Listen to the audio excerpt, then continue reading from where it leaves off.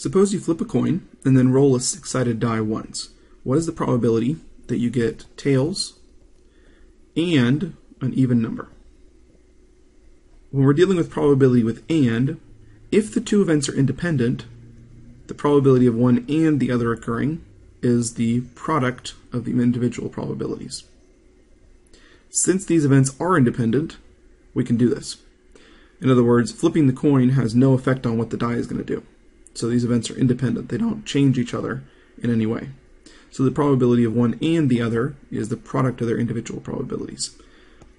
The probability of flipping a coin and getting tails is 1 out of 2.